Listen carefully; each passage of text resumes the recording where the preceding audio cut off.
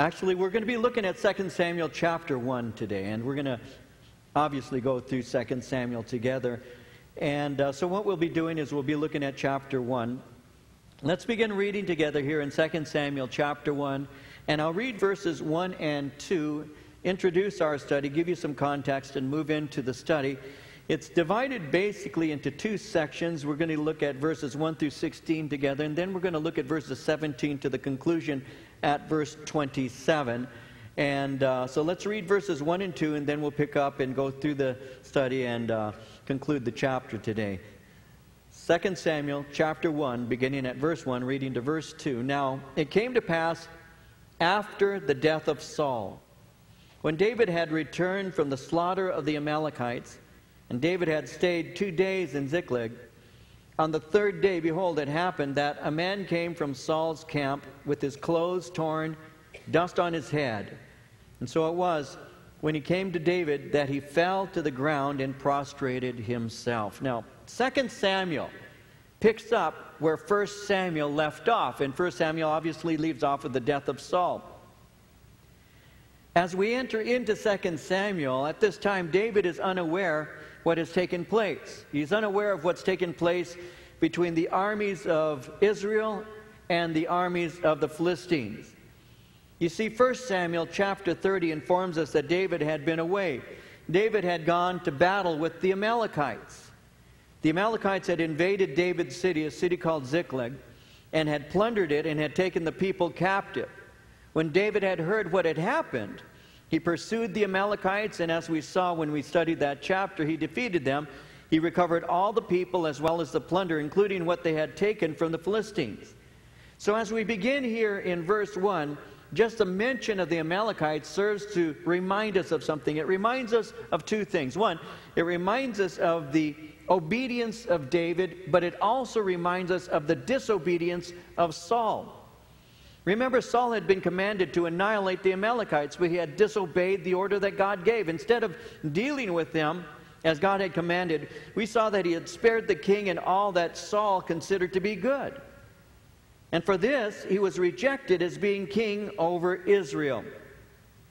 When Samuel the prophet spoke to Saul in 1 Samuel chapter 15, verse 23, Samuel told him, "Rebellion is as the sin of witchcraft, and stubbornness is as iniquity and idolatry. Because you have rejected the word of the Lord, he also has rejected you from being king." And so, on the one hand, the Amalekites bring first the memory of the disobedience of Saul, but it also reminds us of the obedience of David, because David had gone after the Amalekites and he had defeated them completely. In chapter 30, verse 17, it says, David attacked them from twilight until the evening of the next day, and not a man of them escaped, except 400 young men who rode on camels and fled. Now, all of this was taking place right around the time that Saul was battling with the Philistines. So David had defeated the Amalekites. He returned to his home in Ziklag. He'd been there 2 days, and though the Amalekites had sacked his city, it was suitable for him and his men and their families. And so there they are. But it says in verse 2, on the third day, behold, it happened that a man came from Saul's camp with his clothes torn and dust on his head. And so it was, when he came to David, that he fell to the ground and prostrated himself. And so David knew that Israel was about to go to war with the Philistines. We know that because in 1 Samuel 29, he and his men had been ordered to leave before the battle took place. But now news has arrived, and it confirms his worst fears. He hears of a defeat, and so he's concerned about that. It says in verse 2 that a man came from Saul's camp with his clothes torn and dust on his head. The clothes being torn and dust on the head is a symbol of mourning. It's anguish. It was something that was especially done when someone died. But it was something that represented anguish and mourning. And so that's how this man appears before him. And he comes before David, and notice he fell to the ground prostrating himself. So he shows a great show of respect to David. But he undoubtedly, and we're going to see this in a moment, had ulterior motives. Notice how verse 3 says to us, David said to him, "Where have you come from?" And so he said to him, "I've escaped from the camp of Israel." And so he's identified as a runaway slave. Now, being one who escaped from the camp of Israel would let us know that he would be aware of the conflict that there was between Saul and David. And no doubt he would think that David would reward him because he's about to give him news of Saul's death. Everybody knew that Saul was an enemy of King David. It was very open. And now Saul is dead. The normal response for somebody like David would be that they'd be happy their enemy had died. And so he's expecting David to rejoice. But notice what happens. Verse 4, David said to him, "How did the matter go? Please tell me." He answered, "The people have fled from the battle.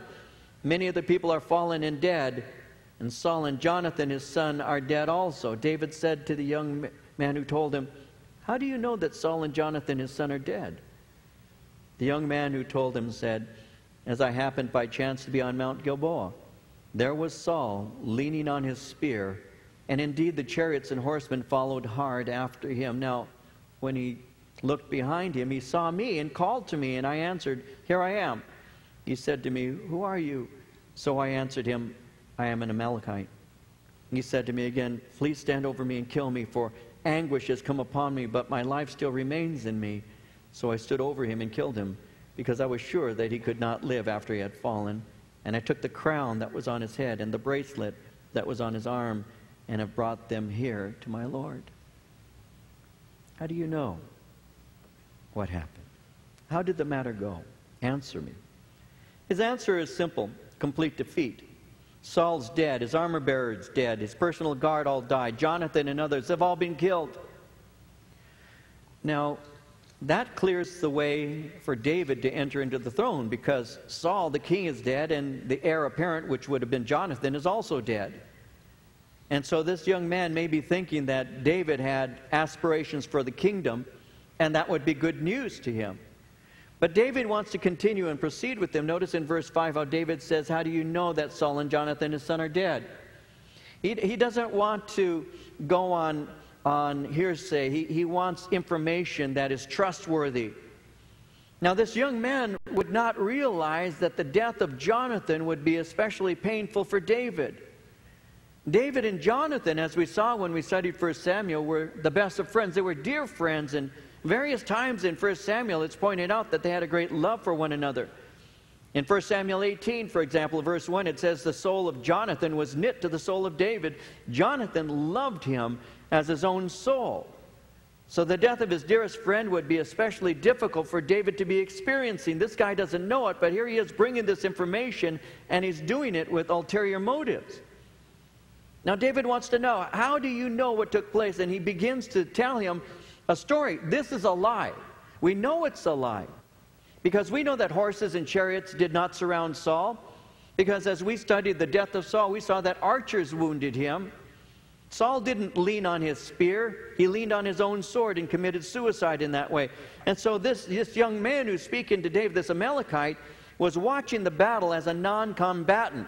And what happened is the Philistines were moving throughout the battlefield, and when they left that area, he came to the place that Saul had died. And when he came to the place where Saul's body and Jonathan's and the others were laying, he plundered his body. He took his circlet that he had on his brow, which was a symbol of his kingdom. He took his bracelet from his arm, which gave an indication of his power and authority. He took them and brought them as tokens to demonstrate to David that indeed Saul had died. Now he's lying. He's lying with hopes of gaining a reward. But as he's lying to David, he is signing his own death certificate. This young man was from the people that David had recently slaughtered. And he's claiming responsibility for killing the king of Israel as well as Jonathan. And he's expecting David to be like other men, vengeful, desiring the death of his enemy. And in this he misjudged David. He misjudged him completely, because David had left vengeance in the hand of God. In Proverbs 24, verses 17 and 18, it says, "Do not rejoice when your enemy falls. Do not let your heart be glad when he stumbles. Lest the Lord see it, and it displeases him, and he turn away his wrath from him." Instead of rejoicing at the failure of your enemy, leave it in the hands of the Lord. Don't be rejoicing at all. Just allow God to do what God does best. Don't waste your time. And David was not one who was going to rejoice over the death of Saul, even though Saul was his enemy. And so as this young man comes and speaks to David and shares these things with him, he's expecting David to be happy, to even reward him And that's why he speaks to him in that way. But notice David's reaction. Verse 11, therefore David took hold of his own clothes and tore them, and so did all the men who were with him. And they mourned and wept and fasted until evening for Saul and for Jonathan his son, for the people of the Lord, for the house of Israel, because they had fallen by the sword. As you look at this, this is one of the things that indicates the power of leadership, the power of the influence King David had. These men who are mourning alongside of David are the same men who wanted David to kill Saul. They're the same ones that when David had that opportunity in that cave, they're the same ones who said to him, God has delivered your enemy into your hand, kill him. They're the same ones who, when David was there in the camp of Saul, had said to him, God has delivered him into your hand, let me strike him with a spear, I won't have to strike him a second time. And yet when David receives word that Saul has died and Jonathan, his heart is broken open. He begins to mourn. And just through the power of his influence, his men seeing their leader broken in the way that he was, they begin to mourn alongside of him. It gives you a great indication of his influence that he had on these men. But he goes on in verse 13, and it says, David said to the young man who told him, where are you from? And he answered, I'm the son of an alien, an Amalekite. David said to him, how was it you were not afraid to put forth your hand to destroy the Lord's anointed? Then David called one of the young men and said, go near and execute him. And he struck him so that he died. David said to him, your blood is on your own head, for your own mouth has testified against you, saying, I have killed the Lord's anointed. Repeat for me where you're from. Tell me your story again. Where are you from? I'm an Amalekite.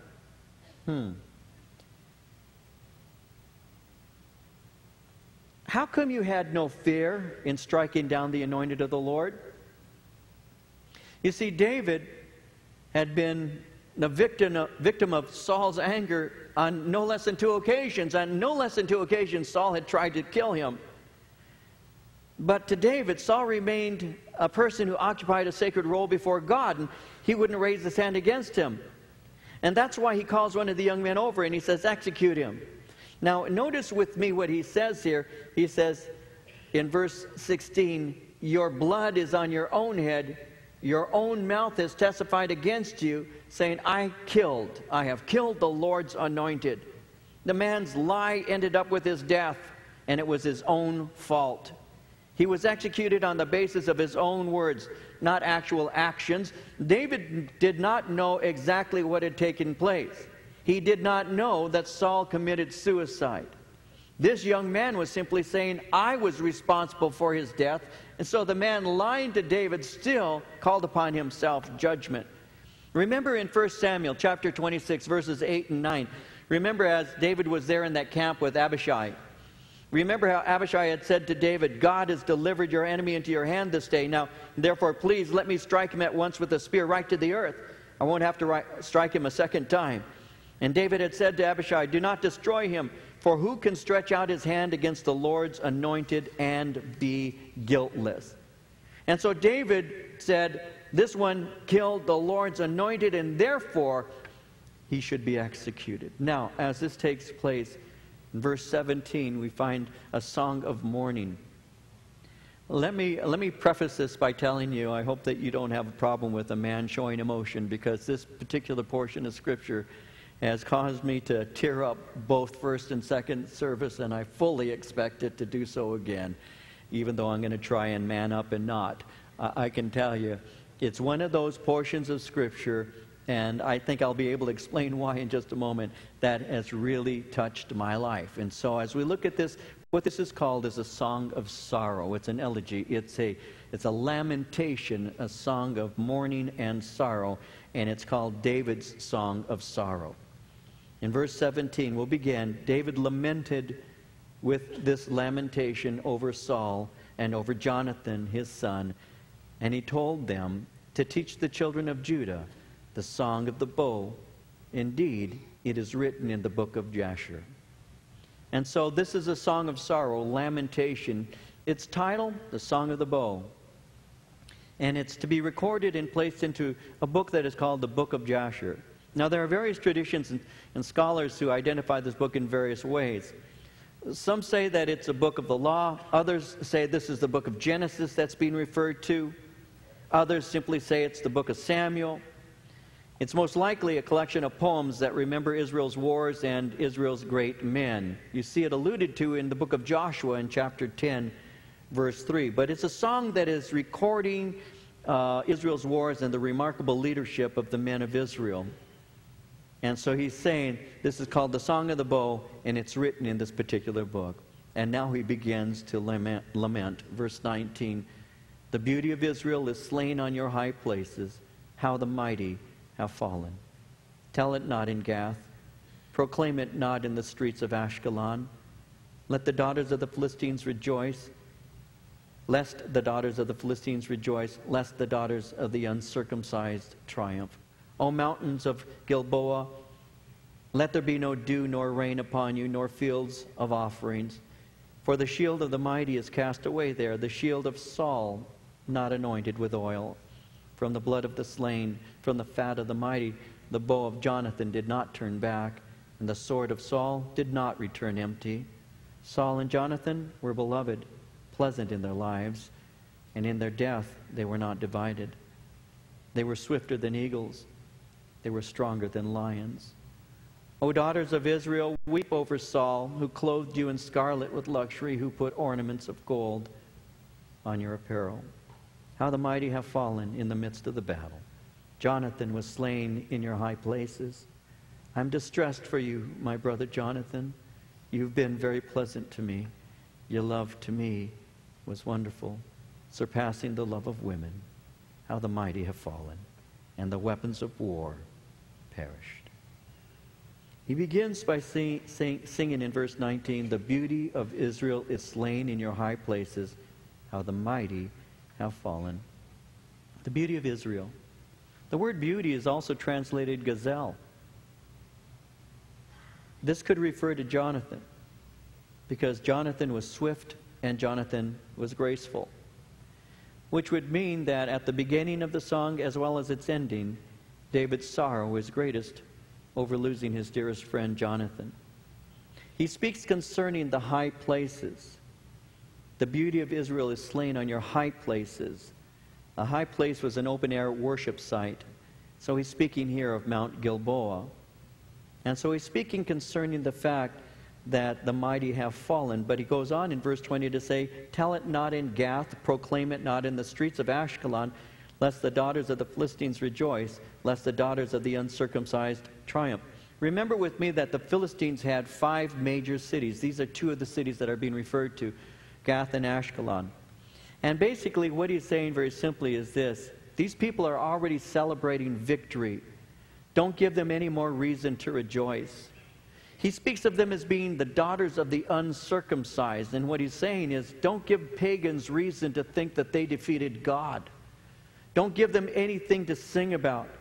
It is wrong for them to think that they somehow have defeated the God of Israel, because in reality, Saul had been displaced because Saul had been rebellious and disobedient to God. So these Philistines did not defeat the God of Israel. They simply worked to remove the king that was disobedient. And therefore, he's saying, I don't want them rejoicing because these pagans are going to think that their gods gave them victory, when in reality it was our God who removed Saul. In verse 21, he says, O mountains of Gilboa, let there be no dew nor rain upon you, nor fields of offerings, for the shield of the mighty is cast away there, the shield of Saul, not anointed with oil. So he says, may it not rain on the mountain where Saul and Jonathan died. Saul's shield should have been oiled when he returned from battle, but there it is, drying out in the sun because he has fallen. From the blood of the slain, from the fat of the mighty, the bow of Jonathan did not turn back, the sword of Saul did not return empty. In other words, these men were valiant. These were battle-hardened and courageous men, and we should mourn their loss. But he goes on to say in verse 23, Saul and Jonathan were beloved and pleasant in their lives. And in their death, they were not divided. They were swifter than eagles. They were stronger than lions. In their death, they were not divided.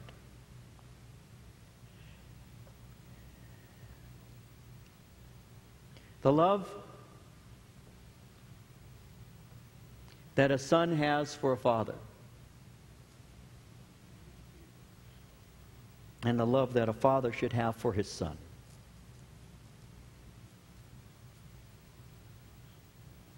In their death, they were not divided. There's just something. Some of you understand this, some of you won't. Perhaps you can't because you're not a man. Perhaps you can't because you're not a father to a son. But there's just something about the connection that a son and a father has that is very extremely powerful. I love my girls. I've got 2 baby girls. I love my sons. God has been gracious to give me sons and daughters. When my little girl was born, I rejoiced, and I've always loved my firstborn, Corinne. When we found that Marie was pregnant with our second child, Marie asked me, "What do you want to name the baby?" We were not those who went to the doctor to find out the sex of the baby. We're old school. Let's just be surprised. So I said, well, if it's a little boy, I'm going to name him Aaron. Marie said, why don't you name him David after you? I said, no, I don't like the name David. I never have. I said, I like the name Aaron. That's my favorite name. It's a beautiful name. I love the name Aaron. I had met a young Christian man when I was a young Christian. His name was Aaron. And it just, I don't know, man, what a name. Illuminated. What a great name. I like that name. So I told her, I'm going to name him Aaron. She says, aren't you going to give him your name? I said, well, he can be Aaron David if you'd like. But no, his name's going to be Aaron. She says, all right. And so she goes through her pregnancy. She gives birth. There I am in the room. Baby is born.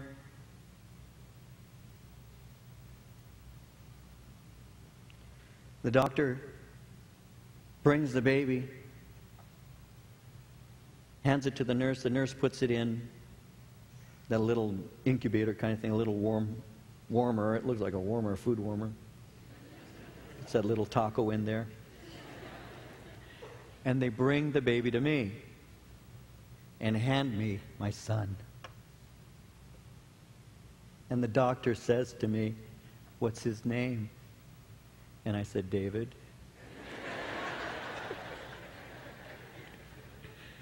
His name is David. And I held my son.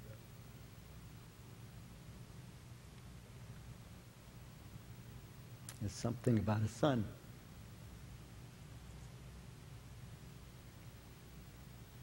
They grow up, want to be like their dads, even if you're not a man that people ought to want to be like.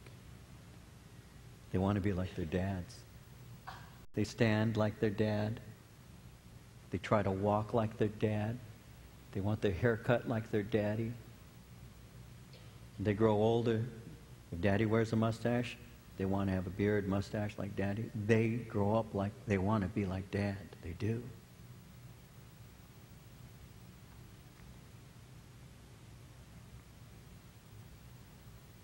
As they grow older, they're proud of you. They brag about you.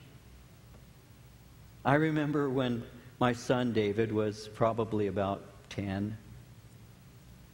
He invited one of his little friends over to come and play at his house. And I was standing there at the door when David went to answer the door when the doorbell rang, and the door was half open, and David was looking outside, and he says, my friend's here, Dad. Can he come in? I said, well, of course. I'll never forget this. David swung the door open, and he turns and points to me, to his little friend, and he said, this is my dad. He's a power lifter.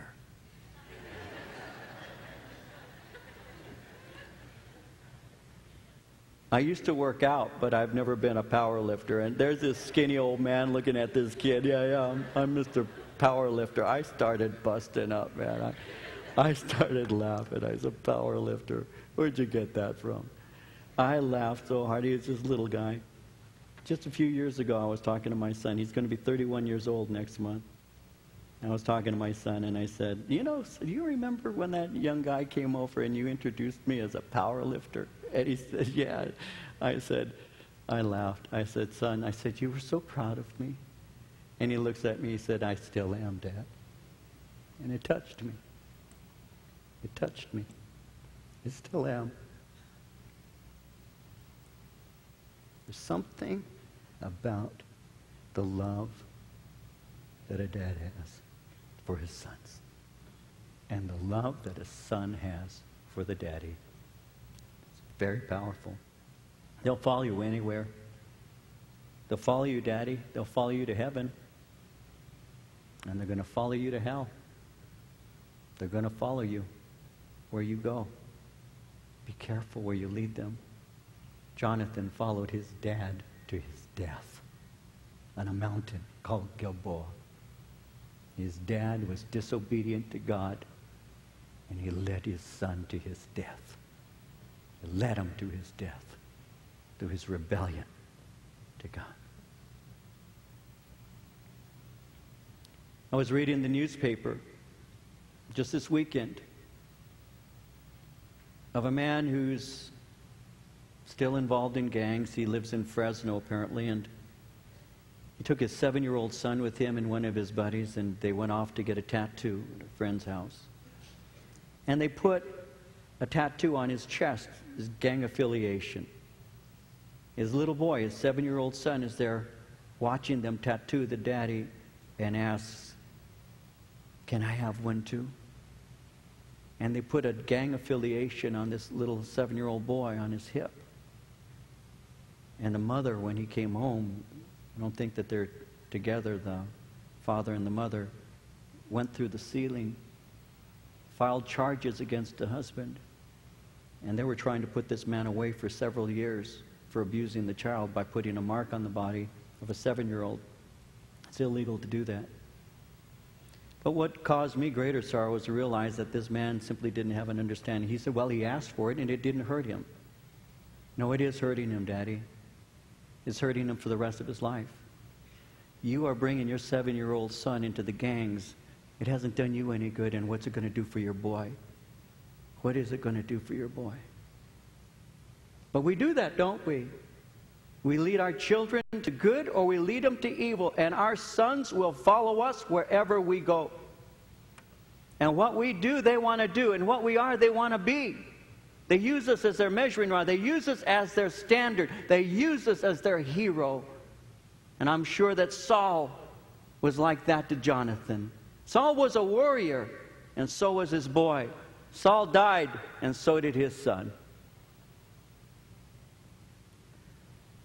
When my father went home to be with the Lord, and we were there in the hospital,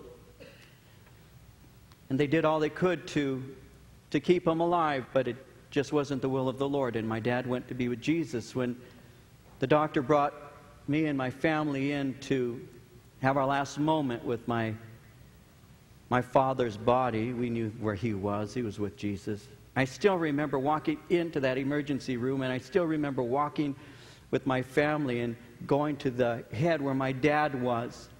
And I remember looking down at my dad, at the body. Really, Daddy was with the Lord already, but I remember reaching down, and I used to just stroke my father's hair. That was my way of telling him I loved him. I would rub his hair.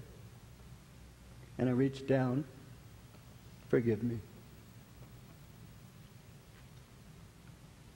And I rubbed his hair for the last time. And I said this, Daddy, I brought shame to you, and I'm so sorry. Because before I got saved, I was a crazy kid. Crazy. Drugs, alcohol, you name it. Brought shame to his name. I was taught as a child. My mama said this to me. She said, your daddy's name is valuable. Don't bring shame to his name. That's how I was raised. But I did bring shame to his name. I did. And it's funny, after all those years of serving the Lord, pastoring, ministering, the first thing that came to my lips as I touched my father's hair was, Daddy, I brought shame. Forgive me. Forgive me. The next thing I remember saying was, but Daddy, I hope I made you proud before you went home. I hope I did. There's just something there. There's a connection that's deep. A few years ago, before Dad went to be with the Lord, somebody called the church and said, tell David, Pastor David, to watch his back because I'm going to kill him. I mentioned that in a service. My dad was in church. My dad was around 70 years old at the time. And I said, yeah, somebody's saying he's going to shoot me. At the end of the service, my dad came walking up to me, and he said, where is he? I'm looking at this 70-year-old man. I smiled at him. I said, Daddy, where's who? Where is that guy? And I said, I don't know, but don't worry about it. He said, where is he? 70 years old, and he's still going to go out and try and beat somebody up for his son's sake. Can you imagine that? But there's just something there that connects you, that is so deep. Saul and Jonathan were beloved, pleasant in their lives, and in their death they were not divided. He died next to his dad, but his dad led him to his death. I don't want to lead my kids to their death. I want to lead them to life. I want to lead them to the kingdom of God. That's what I want to do. That's what dads are supposed to do. And you fathers, keep that in mind. My wife is not responsible for the life spiritually of my children. She's my helper, but God has given me the requirement, the command, the duty of leading my children in the way of the Lord. Therefore, I pray that God makes me and continues to make me into a man of God, that they will be able to emulate, that they'll follow into heaven. I don't want to take them upon a hill and have them die next to me. I want to be an obedient man that is not responsible for the loss of the life of my child. So that touched me. That touched me. I told my wife, Marie, I said, that speaks to my heart, because they were not divided in death.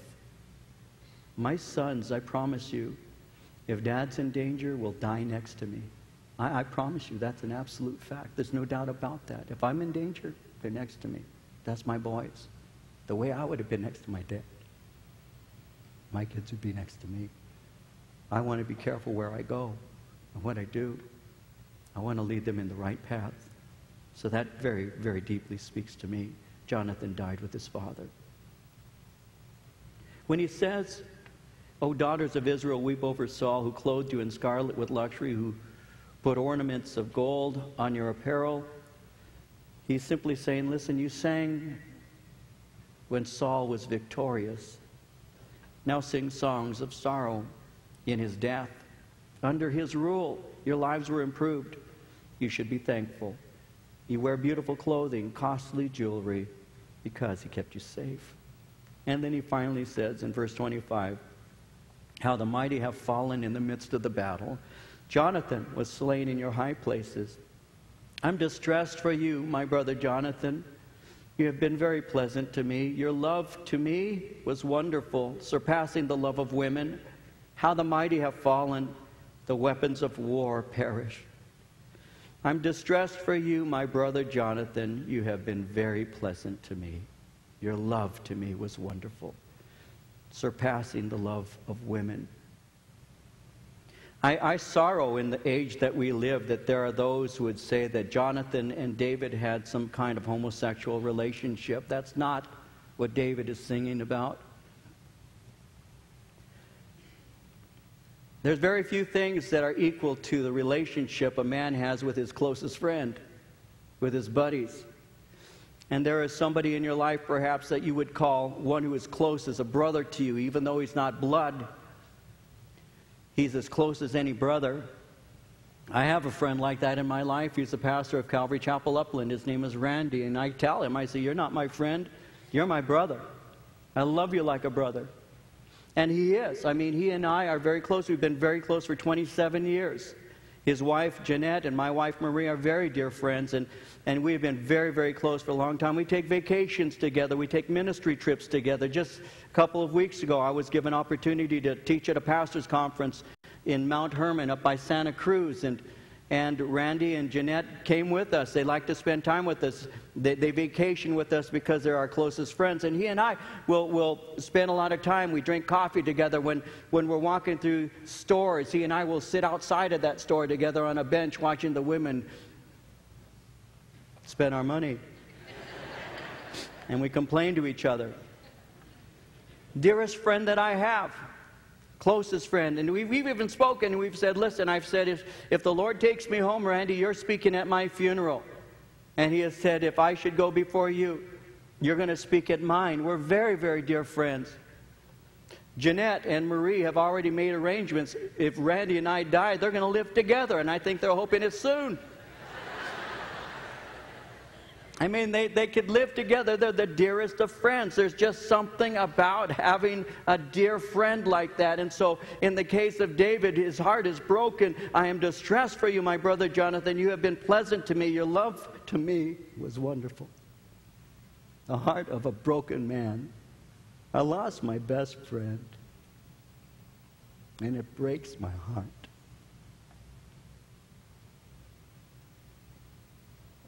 This is a song of sorrow, and you can see it. The thought of you losing the dearest person in your life, your dearest friend, Jonathan. Your love surpassed the love of women. There's just something about us. We're men's men.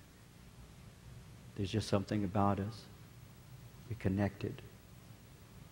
And now you're gone. And you're gone, and you died next to your dad, and my heart is broken. The mighty have fallen. The weapons of war perished. A great warrior has been lost, but even a greater friend. And it breaks my heart, David was saying, that you're gone.